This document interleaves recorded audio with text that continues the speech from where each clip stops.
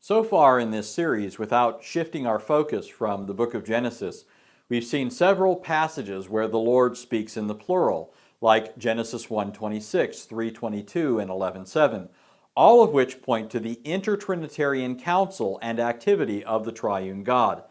We've also looked at Genesis 19:24, where two persons, both identified as Yahweh, are accredited with bringing divine judgment upon Sodom and Gomorrah. As far as the teaching of Genesis, not to mention the rest of the Old Testament, this is only the beginning. Another place where Genesis points to personal plurality in the Godhead is found in Genesis 35, verses 1 through 7. In fact, this portion of Scripture points to a whole host of other passages in Genesis that further demonstrate just how entrenched the idea of personal plurality in the Godhead is from the very outset of the Bible.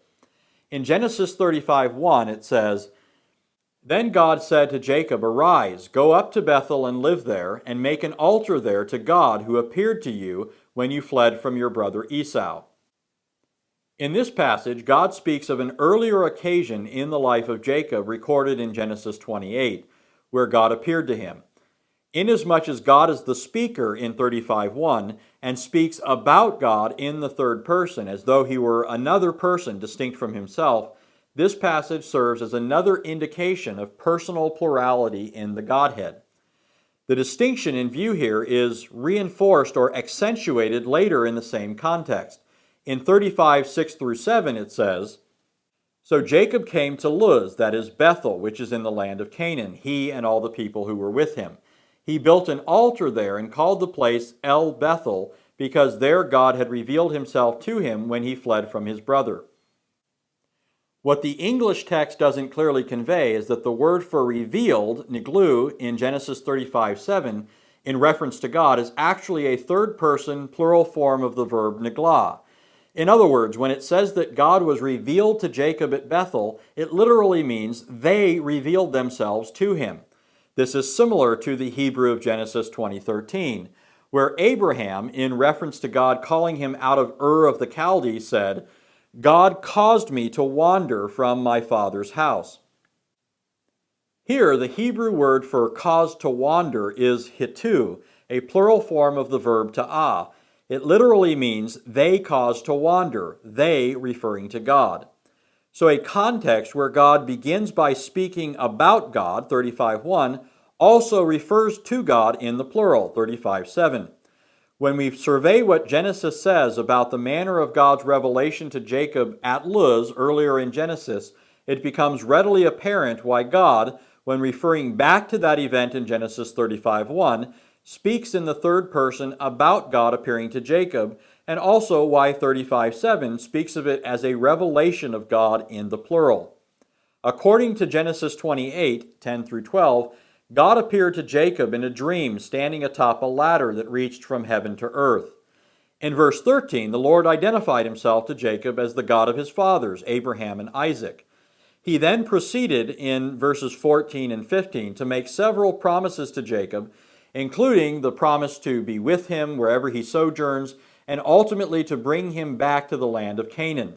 In response to this, 28:16 through 22 reads, "Then Jacob awoke from his sleep and said, 'Surely the Lord is in this place, and I did not know it.'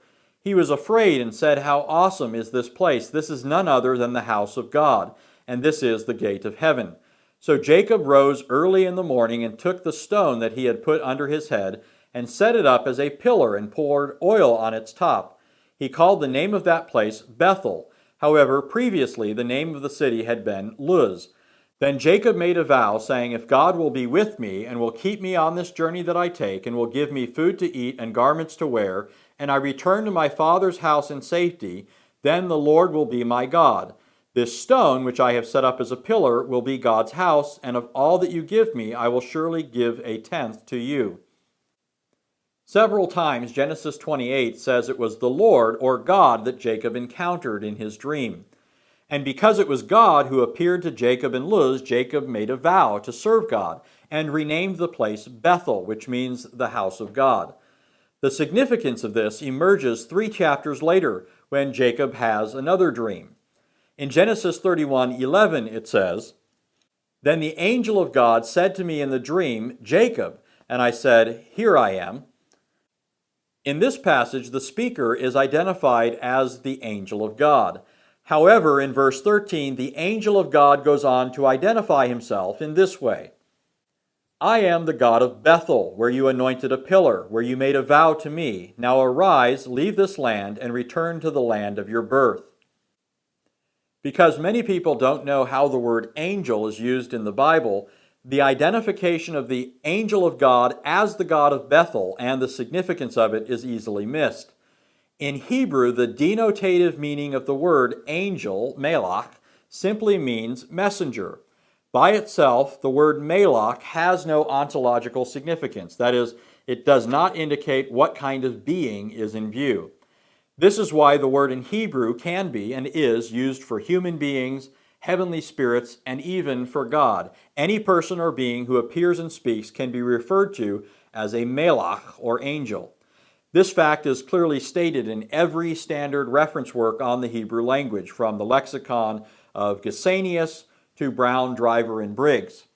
In fact, the word is only used for what we ordinarily think of as angels, the heavenly host, 17% of the time. 50% of the time the word refers to human messengers. The remaining 33% refer neither to men nor to the heavenly host, but to the specific figure known as the angel of the Lord or the angel of God. Whenever this full title is used, the phrase is always definite in Hebrew, pointing to a specific person, and the context always indicates that the angel of the Lord, is God. In fact, as numerous scholarly studies have shown, the word melach carries the connotation of presence or manifestation. And in the case of the angel of the Lord, points to him as a manifestation of God or God's very presence. In other words, it involves what theologians call a theophany, an appearance of God. For example, in his doctoral dissertation on the angel of the Lord, Gunther Juncker states, a fairly persuasive case can be made that the word melach in the Old Testament does not mean angel at all, at least not in the modern sense of a distinct creaturely spirit. Instead, the word means only presence or manifestation, with the ontological status of the one present contextually determined. But second, and more importantly, a variety of recent literary analyses of the Old Testament have tended to confirm the view that the angel of the Lord is Yahweh, or a narratologically sophisticated and theologically subtle way of speaking about him. This is also why S.A. Meyer, in his contribution to the Dictionary of Deities and Demons in the Bible, wrote, it must be understood that the angel of Yahweh in these perplexing biblical narratives does not behave like any other messenger known in the divine or human realm. Although the term messenger is present, the narrative itself omits the indispensable features of messenger activity and presents instead the activities which one associates with Yahweh or the other gods of the ancient Near East. So the identification of the angel of God as the God of Bethel, which is made in Genesis 31:11 and 31:13, is not undermined by the fact that the word angel or melach is used for him. That the angel of the Lord is a divine person is further borne out, in fact, by Genesis 32. In Genesis 32, we're told that a man came to Jacob and wrestled with him until daybreak. The occasion served the purpose of preparing Jacob for his encounter with his estranged brother Esau, and also for his great calling as the patriarch and namesake of the nation of Israel.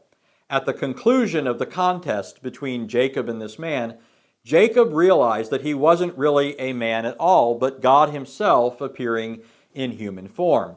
This is why Jacob, toward the conclusion of the narrative, named the place Peniel, which means the face of God. As Genesis 32:20 says, so Jacob named the place Peniel, for he said, I have seen God face to face, yet my life has been preserved. No doubt, even as Genesis 31 tells us that the God who appeared to Jacob at Bethel in Genesis 28 was the angel of the Lord, so likewise we should understand that the God who appeared to Jacob at Peniel was also the angel of God.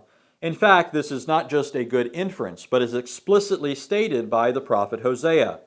In Hosea 12, verses 3 through 5, the prophet says the following about Jacob. In the womb he took his brother by the heel, and in his maturity he contended with God.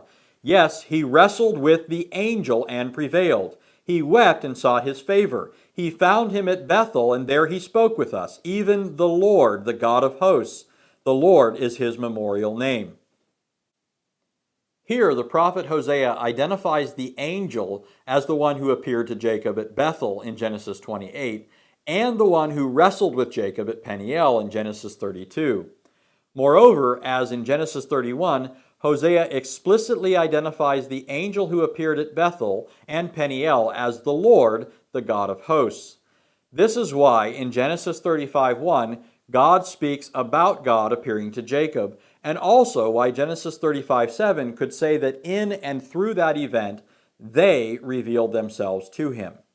The God of the Bible is not a unipersonal being, and the Lord did not wait until the New Testament to make this fact known. From the first book of the Bible to the last, Scripture reveals a plurality of divine persons who speak to and about each other. In the next video, we will see how this fact is further seen in the life of Jacob, and also in the revelation made by God to Jacob's ascendants, the great patriarchs Abraham and Isaac.